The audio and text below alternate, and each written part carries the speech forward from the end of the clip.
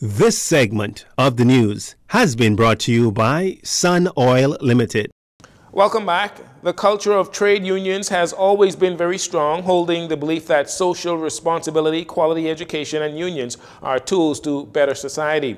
So says President of the Bahamas Educators, Counselors, and Allied Workers Union, the BECAWU, Sandra Major, who told Rotarians on Thursday her union is prepared to fight. However, the preference is to work with the government in mutual respect and meaningful dialogue. Sometimes in this country, when you do that, people will say to you that you are playing politics. But you know, what we say is, this is democracy at its finest. Because now you have to make a choice. And whenever there is competition, people will always have to work harder. So we have decided the best way to get this done is to do it. There are many problems in education. Publicly insulting a minister or a director has not solved any of them. A new way had to be sought. A new approach had to be found. BECAWU is that way. The Grand Bahama-based BECAWU was officially formed in October 2020 and recognized in April of 2022. Before then, it was one voice speaking on behalf of all teachers. Mrs. Major says, though there are now 2 teachers' unions, there is one employer, and no matter how it's done, everyone will come from negotiations with the same benefits. However, she says BECAWU members are mostly representing teachers outside of the capital, wanting to speak for themselves. As a union, we have a fiduciary responsibility to protect the rights of our members and to negotiate for better terms and conditions for them, and to elevate the profession by having it remunerated properly. We also have a social responsibility to ensure that students have quality education and that they can achieve through partnership with parents, the ministry, and the Department of Education, who are stakeholders along with the teachers and the unions. Since becoming a union, we have met with the government on many occasions. We have been welcomed, and the welcome they've given has been very, very warm. We have decided to take a different approach. We know that sometimes we don't always agree, but there is a way to do it in decency and in order. In May 2022, after recognizing the BECAWU as a second teachers bargaining agent, the Bahamas Union of Teachers responded by filing legal action. Love 97 News reached out to BUT President Belinda Wilson for an update on the legal proceedings. She said the legal action is still going ahead.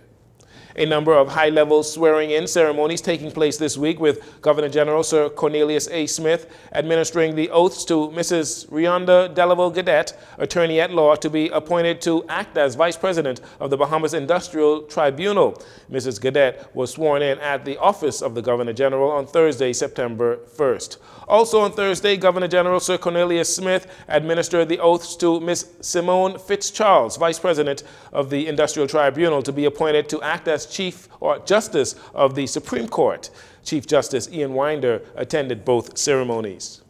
The National Accreditation and Equivalency Council of the Bahamas, the NAECOB, hosted a ribbon-cutting ceremony earlier this week to mark the opening of its new location on the corner of Tonic Williams-Darling Highway and Knowles Drive. During her remarks, Glennis Hannah Martin, Minister of Education and Technical and Vocational Training, said it is essential that NAECOB is unquestioned in its credibility, precise in its execution, efficient in its operations, and responsive to all stakeholders, which ultimately are the Bahamian people. The agency was created in 2007 by the National Accreditation and Equivalency Council Act and is responsible for advising on the accreditation and recognition of educational and training institutions, providers, programs, and awards, in addition to the promotion of quality standards of education and training in the Bahamas. Mrs. Anne-Marie Davis, wife of Prime Minister Philip Davis, also attending that event.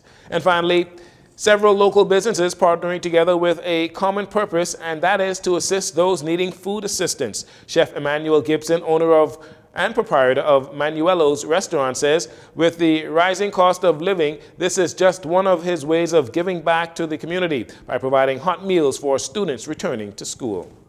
Since the pandemic, there have been a lot of family members who are hurting, and also too with the inflation now, I think it's making it really difficult for a lot of family members to support their kids going back to school. So I've reached out to some partners, some very important partners, and I've discussed it with the minister, and I must say that she was very supportive of the idea. She was able to, recommend the schools that she wanted me to start the program, and so I just want to publicly thank her for that, for being so supportive, and certainly she has a heart for the students, and that's very important. And so the initiative started, and I got the ball rolling pretty quickly. I made some calls, and persons were, excited to be a part of it. And so, like I said, with the inflation and the pandemic, so we just want to make an impact in our community. And so the whole idea behind it, once again, is we're going to just do a breakfast exercise where we start at 7 a.m. and we're going to go until 8:30 in the morning. Beginning on Monday, September 4th, Chef Gibson says the goal is to provide 500 to 600 breakfasts per day, starting with primary schools across the capital. Talking with the minister, she's given me a list based on, based on the demographics and stuff like that, where she feels like a program like this will be effective. And so we're taking her advice and her, her feedback on that. All right, so we're going to start, like I said, on Monday, and we're going to start with Sandlands Primary. And like I said, the time for that will be 7 a.m. to 8:30. Then we're going to take a break, and then we're going to go into Wednesday. We're going to go E.P. Roberts Primary School, same time again, 7 a.m. to 8:30. Then on Friday, we're going to go Columbus Primary, 7 a.m., 8:30. So that's end of the week 1.